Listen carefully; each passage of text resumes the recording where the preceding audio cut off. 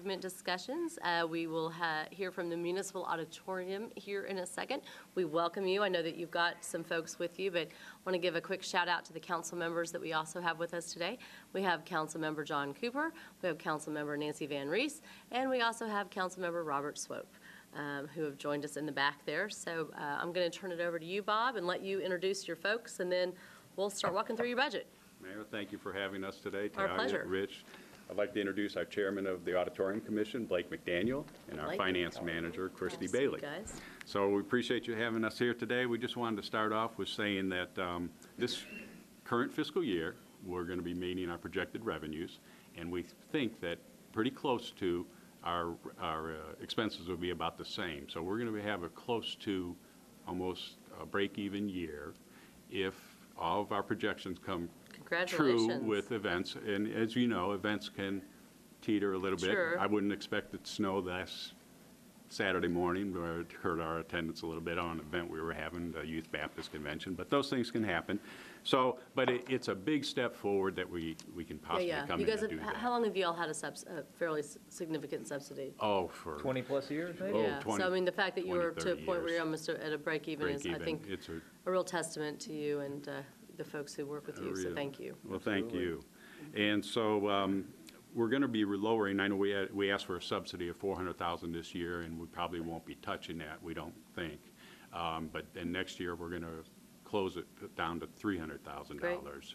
So, and for as far as the improvements that we're planning on asking for this year, right now, I don't want to add a full-time employee, but with the increased event load that we've been having, just to give you, for instance, we had, the last couple of years, we've been averaging about 7 concerts a year. This year, we're doing 20 concerts a year, and I'll cover that in just a moment. But, you know, so we're asking for somebody on our staff to help take care of cleaning. It's becoming a much more important thing, sure. And to have some ownership. And we'd like to partner with the Premier Building Services and use their people in our building to do some daily deep cleaning that we've kind of been missing. So that's one thing that we've asked for as far as an improvement. The other thing is a salary enhancement. We're having a job audit performed on one of our event managers' position right now, so that would be, it's still kind of out there and still in the works of $8,800. And the last thing is a stormwater increase. But as far as our upcoming capital improvements that we're asking for, and that pertains to the little study sheet that I gave to you. Most of our equipment, which is coming up on 55 years old this October, we've been living with that sink right there came with the building, that sink and faucet, and it's still serving us well. But it is the old kind with a twist and a spring, and you know, you got to wash with one hand. It gives it character. It does. There is much character there. You can see the dings in the armor.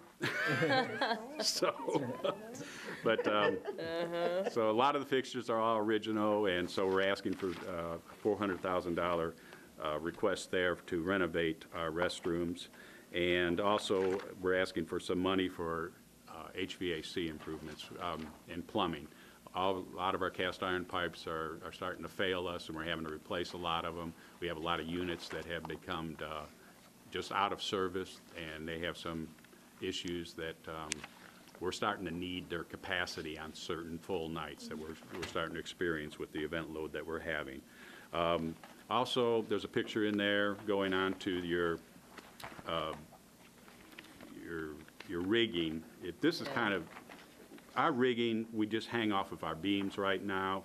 It's what we originally started to do with our building, but and you'll see the pictures of the boom trucks here.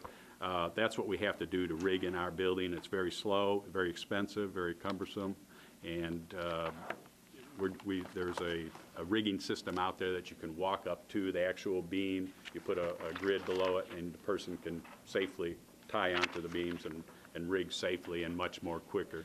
And I think that would be a big payoff for us as far as generate more revenue. As far as television is very interested if we would ever approach having something like this installed in our building. So this is just something that would just really improve our facility. Most of the facilities across the country are doing something like this right now, and so we're having to compete with them. The last thing is the risers. As you can see, they're wood and they're iron and they're cross braces and things like that. And they're original. They're somewhat very difficult for us to take out and put back in. They're almost a 2-day process, 1 day in, 1 day out, and they're getting a little bit rickety for 55 years old. So I think it's time that, I've gotten some prices of a little over $1 million to put in some type of collapsible type of system, because this all stores and you have to take it down. It's more labor intensive. So those are the types of things that I think we need to look at. We've got a forklift in the system also, because one of ours is pretty old and it's probably on its last leg. And the last thing was, this was an idea that the Live Nation people came up with, some 2 underutilized meeting rooms that we have on our Fifth Avenue Plaza and our Fifth Avenue entrance that we could make and build into a VIP room. And this could be used for many of our different types of events that we host, not just for only concerts, but they came up with a good idea here to make it a separate entrance for VIP ticket holders, and to utilize a couple areas that were not ever able to be utilized very well. They're just kind of out of the mainstream. So I present that to you, and I'd like to just kind of touch on Live Nation. They've been bringing in a lot of different new events this year. They're going to be hosting almost 10 concerts with us this year, and it's the likes of Sting, and we've had him recently. We had the Chainsmokers. What were some of the other ones we had? 1976. Pretty Lights, Pretty Lil Lights, Wayne. Little Wayne we got coming up. Boston we have coming up. So it's been a great relationship. They're starting to really help us ramp up our visibility within the city, and the facility is getting a lot more use. And I just would like to just say that it's to keep the momentum going. I think we probably need to really take a strong look at doing some of these improvements. So the total request for improvements is about $6 million. Yes. And if that investment were made of $6 million into the facility, then what's left? Like, what are we talking about to bring the total facility up to what it would need to be? Well, Or does that do it for us? That doesn't do it for us. I didn't think that was the answer. That's why I was asking. What I had for the 6-year capital plan, it totaled up to $11,250,000. So in addition to the $6 million, or is No, that? including the Total. Yeah, So, and I think 11 that million may be a little total. short too. When we're looking at making this a facility that people all over the nation are going to talk about and us be proud of, it's going to take a little more than that, I think. I mean, I was wanting to shoot a little bit higher than that, but Bob, being the, the humble guy he is, wanted to come in and be fiscally responsible. But we're in a situation now where we've got some momentum going here, and we've set this thing up for success. And so we want to keep that momentum going. And I think just like the Ryman did at one point, when it was, people thought it'd seen its better days, somebody with vision and capital went in there and invested and turned that place around. And I think we have this opportunity to do that with this facility as well. So I'm a little more bold than Bob is, but So remind me, how many does this seat for a concert? depending on the productions, our legal capacity is 9,900. 9,900. And it depends on their production. Yeah. I've had it where, How many did Sting have? we had 4,300 that 43, night. so that was a lot But smaller. there was Yeah. empty seats also. Yeah, yeah. Right, Yeah. right. So, So, I think it was set up for 5,800. yeah. So it's set up for Because we can capacity curtain a that lot. We night. have a lot of different curtains. We can block off the balcony. We can block off the back of the What's house. the largest Live Nation show that they've done there? 8,500 was for the Chainsmokers. They had 85. We capped it at that with their size of their production. Yeah, so that's going to be 8,000-ish is Yeah. probably. Get Right. some- Yeah, and that was a general admission. When you have general admission on the floor, you have a lot more flexibility. And that's when Because there's no they, seats. they like to take the seats off the risers, so we have to pull out, take out the seats from the So risers. and Sting had things the like- risers in. He had the risers So like in. That was a general Chainsmokers had admission. none of those None of risers. those I risers. understand. That's Okay, right. got it. that's Yeah. interesting. I mean, I'd like for you just to briefly talk about the capital investments that were made Yes. before Live Nation came in, because that was part of the agreement that we would put some significant capital in there before that contract I'm glad- began. So I do think that that's worth noting, absolutely is. that some of those Yeah. improvements have been made. It really made the turn when we started to look at, we didn't have a fire alarm system probably 15 years ago. They put that in. Then the ADA, we addressed all the ADA issues within the facility, and it's completely compliant with that.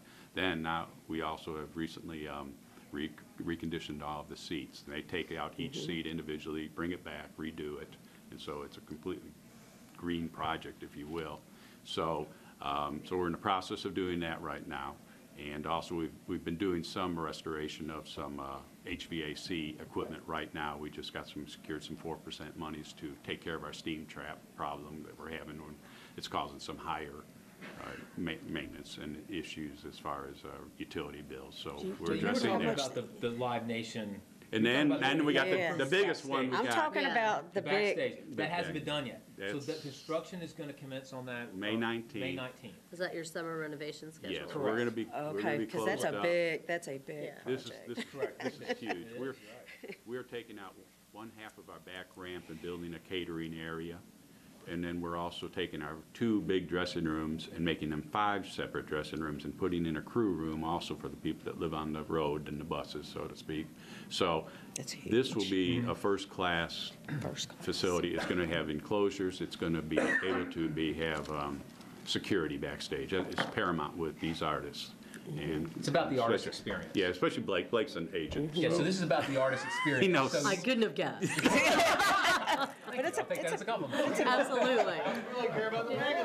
Here he goes. Big deal. I'm a building manager. So that's the backstage experience. You got to have the artists being pleased with the experience that they have, so they tell all their friends and the managers, and they all want to go and do it as well. But then you also have to attend to the ticket buyer's experience, and so that doesn't take care of the ticket buyer's experience. So we want to do that as well.